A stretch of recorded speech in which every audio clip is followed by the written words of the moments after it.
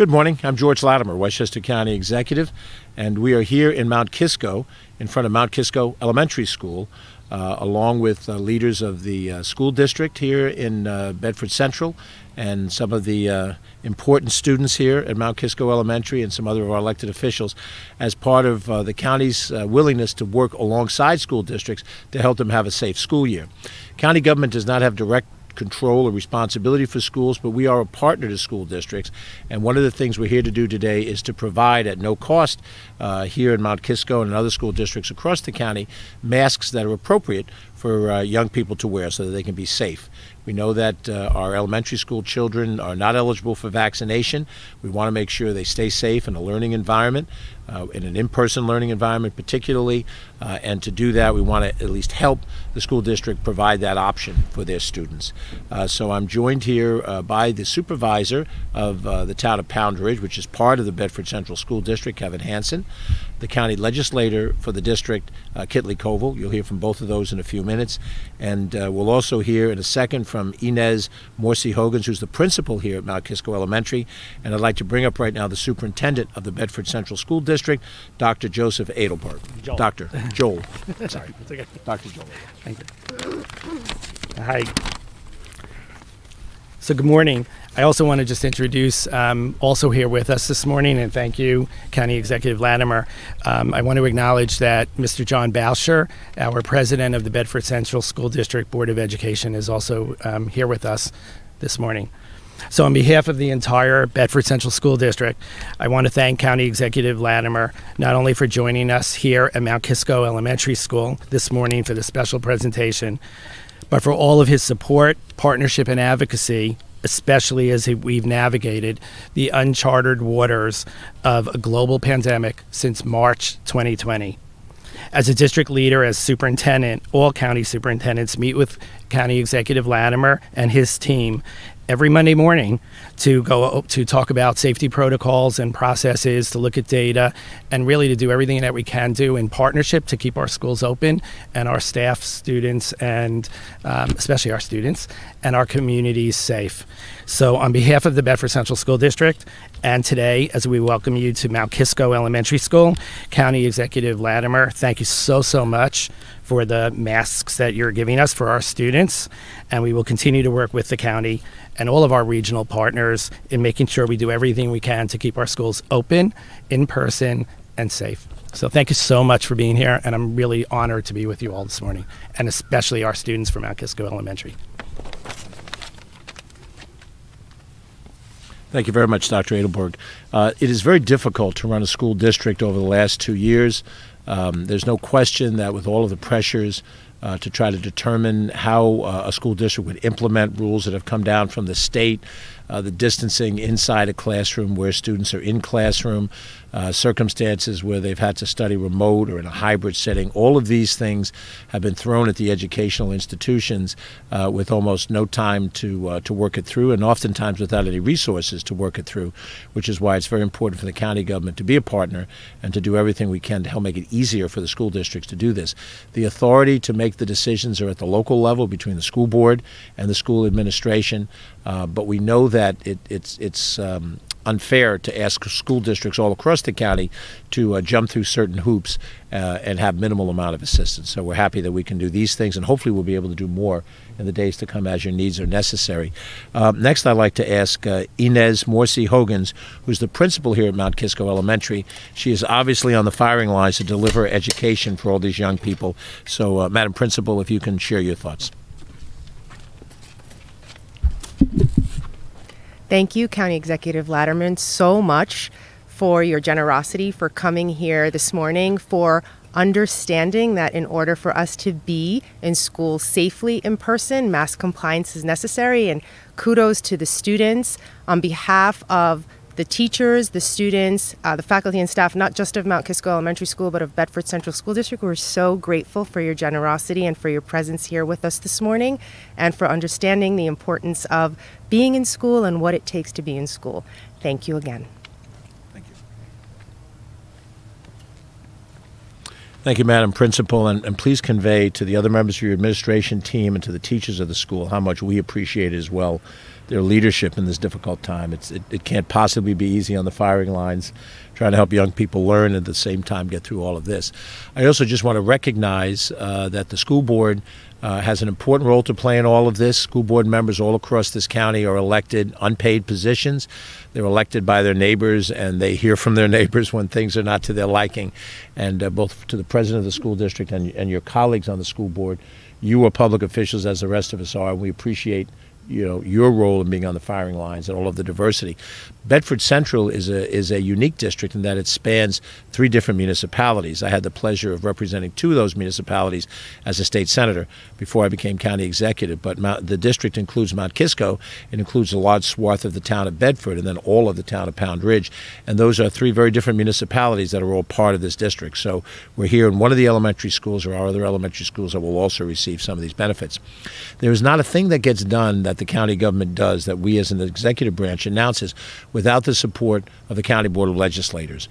We have at our level of government a good working relationship between the legislature and the executive branch. They are 2 separate branches of government with separate authorities. I served as a legislator both in Westchester and in the state level, and there is a natural tension, as there should be, between them.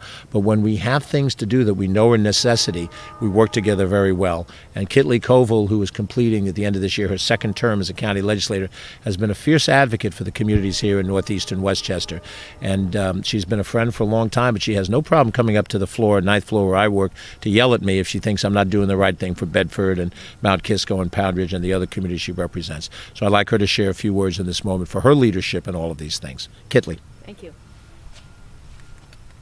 So I first want to say thank you to the students for a rough couple of years here. We're going to get through this. You guys are doing a great job. I've never seen kids stand without fidgeting or fussing, and you guys are doing a wonderful job. I think you're going to be on TV. Feels that way to me. And sometimes you're probably looking around for that mask, right? You know, your mother's like, hey, you got to take this, or you get to school, I forgot my mask. Well, we're giving you a lot of masks, so hopefully you won't have to scramble around for that. But I have been in this school a few times reading for Cornell Cooperative. I don't know if you ever have had that yet, where somebody reads a book to you about what's around us. I went to Pound Ridge Elementary School. You'll hear from the supervisor of Pound Ridge Elementary School. It's a wonderful school district, and you guys are doing a great job. And I really want to thank you for being so patient. And the principal, I know it falls on your shoulders. The buck stops with you, with a lot of parents and a lot of problems. So I really appreciate how hard I'm sure you have worked, and how hard everybody's been able to withstand what we're going through right now. But we're in it together, and we'll make sure you have masks. So thank you very much. Thank you, Kitley. And I think something that Kitley said is really germane here, which is we are all in this together. Many times you see in government a willingness to finger point and blame other levels of decision makers. It's not my fault, it's this person's fault, or I don't do this and they do this. And the only way we work through this pandemic is to find that area of cooperation. The school district is a separate and distinct governmental jurisdiction from a general government, a town, a village, a city government, or a county government. And the county government has its corporate responsibilities, which aren't the same as the town's responsibility. But through this, trying to find that level of cooperation is essential in order for us to solve this. And we work across party lines on an issue like this, and we work across jurisdictional lines. And so when we have those Monday morning calls with the school superintendents, we're trying to figure out how can we be helpful as a county government. Later in the afternoon, we generally have a similar call with municipal officials, town leaders, city and village leaders, and we invite the county legislature and our state legislators to participate in that and have a dialogue about how we can work together. And so while there are some separate corporate buckets that we each have authority in, we try to work through these things as best as we can. So one of those individuals is the town supervisor of the town of Pound Ridge, Kevin Hansen, who is here with us today. As I mentioned, Bedford Central as a district cuts across 3 municipal lines. So the supervisor of the town of Bedford, the mayor of the village of Mount Kisco, and the supervisor of Pound Ridge are all jurisdictions that connect in. So we want to make sure that we have our partners in local government as well on these issues. So Supervisor Kevin Hansen.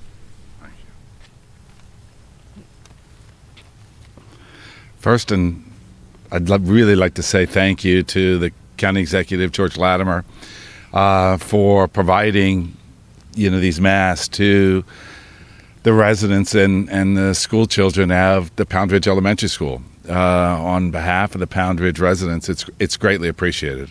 And it's greatly appreciated how much the Bedford Central School District administration works with us and includes us in the decision-making process. And so we're greatly appreciative as we went through this pandemic for all the communications that we had there to help keep our residents and our students safe. And so to me, this is a tremendous opportunity that we have here. And I obviously want to thank also one of our alumni, Kitley Koval, for her legislative efforts on behalf of the town of Pound Ridge to the county.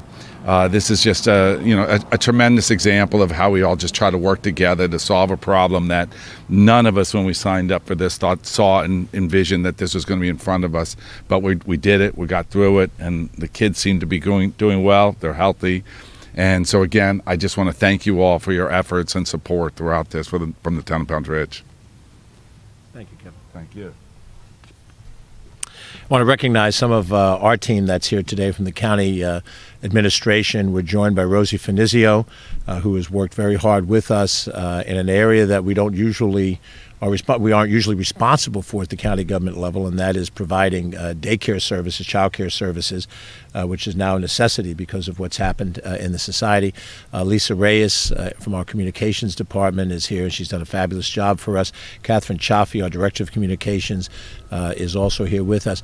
And we have a member of our team who's involved in operations relative to how we're responding to COVID, Aviva Meyer. And Aviva is an alumna of this building. She went to Mount Kisco Elementary School. I don't think it was that many years ago, but she is here in front of her old elementary school now in her professional capacity as a director of program and policy in our administration. So Aviva, welcome home. We're glad that you're back again. And see, kids, there's a future for you, and hopefully at some point in time somebody will invite you back in front of your old elementary school when you're all famous. You all think you're going to be famous someday? You're going to be famous? Yes. Yeah. You're going to drive a car someday? We have unanimity on that? Well, they're going to grow up, and in due time, they're going to drive a car and become famous, and we're going to be able to say we remember them when we give you your first chance on TV right here. So I just want to close, and if there are any questions from the press, we'll be happy to take them. Just want to close with the understanding that the county government does not have a role to mandate certain things. Our job is to be a partner and to be helpful.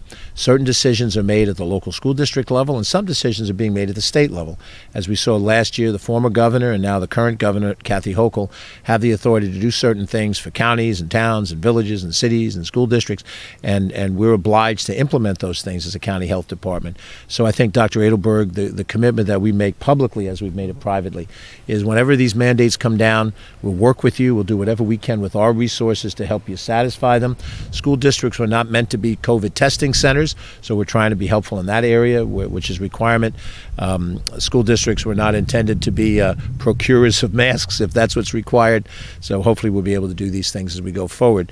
And I do think that when these mandates do come down from the state, it's important for everyday people to understand that our job as local officials, from the school board to the county to the town and village officials, is to legally implement those things that we're required to do and do them effectively. Because the truth of the matter is, I look forward to the day when I can take this mask and put it in my armoire at home and never have to pull it out again and not wear it in public. And that'll be the day that we know that we put COVID behind us.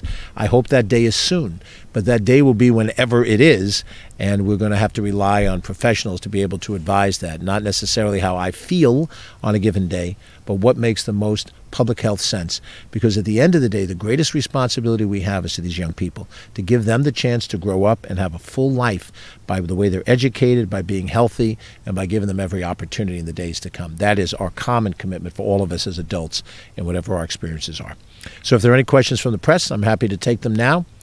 And if there aren't, you can certainly reach us. Our Director of Communications, Catherine Chaffee, can be reached at 995-2932. If there's any follow-up, we can certainly connect you with the school superintendent, school board president, the principal, any of these kids that want to take any questions. We're good? We're good with that? And, yes. I'm sorry if I Please. missed the beginning, but what was delivered here today? What are you delivering to the school?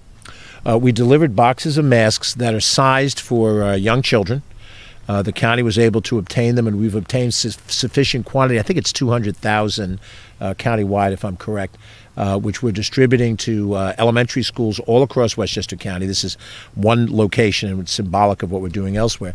And we're doing that because we know that the governor has indicated, certain policies relative to school masking, and we want to be able to give the school districts here and elsewhere the option to do it, and without them having to find money in their budget to do it, nor to go through the logistical process of obtaining it and bringing it in the door. So that's our purpose today. This is something we committed to do to the school districts in one of those morning calls, and we're trying to honor that commitment in the same way that we've also committed to provide testing at no cost to the schools to the extent that testing will be required under the state laws. Any other questions? Great. Thank you all for coming. Be safe and have a good weekend ahead. You guys got to go back to class. Sorry about that.